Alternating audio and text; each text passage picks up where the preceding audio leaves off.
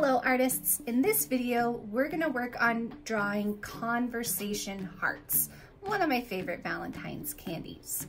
So grab those favorite supplies and meet me back here so we can get started. For these conversation hearts, there are two ways that we can make a heart.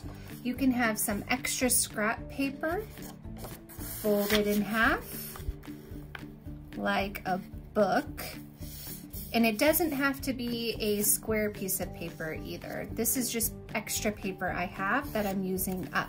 So don't feel like you have to use square piece of paper for this Valentine.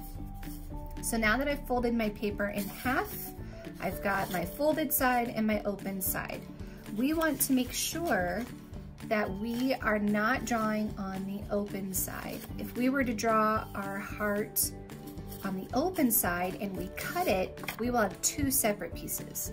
We are wanting to create one whole symmetrical heart. So this is a really good option when you are wanting both sides of your heart to be the same.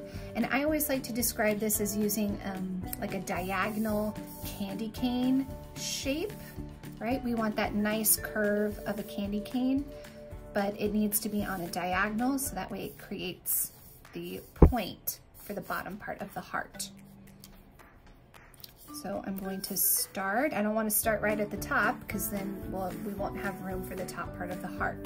So you're going to need to come down a little bit on the folded side and think about a candy cane shape, how it curves at the top, and then bring the handle down of the candy cane more at a diagonal. And we're drawing on the fold so that way when we cut it, it stays one complete heart. This is only one way to draw a heart. You don't have to do it this way.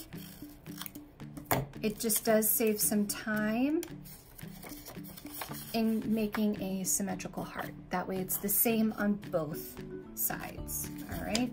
And I've created several, but you can also just use the V and M method as well. So I will show you how to do that.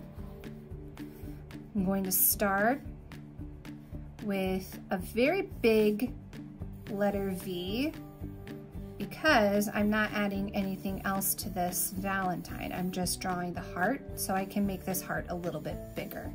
So I'm gonna make my V. And now that I have my letter V, I can focus on making the arches for the top of the heart. So remember, you can use two rainbow lines or think about the McDonald's letter M, the arches. It is up to you. But you definitely want that curve for the top part. Okay, so we have this. I might erase some of those extra lines. Now, a conversational candy heart, conversation heart, is 3D. It has sides, and that's what we're gonna create now with this candy. I might actually use the red one so you can see this better. Picture your conversation heart kind of on its side, so that way we can see the sides of the candy. We're gonna first create this curve right here, and it's going to just go right behind the second part of the top. And to do that, you're just gonna pick a spot close to the middle on the top part of the heart, and you're gonna follow the curve a little bit, but you want it to just disappear right behind the other. All right, and that is this side for the top of this heart. For the next one, we're gonna follow all the way down to the point, and we're gonna start about the same spot, the middle part on this curve for the top part of the heart, and we're gonna follow it closely for just a little bit, and then we're gonna start pulling away just a little bit. But we want to make this like a parallel line. We want it to follow the same thing that the first line of the heart, how we started.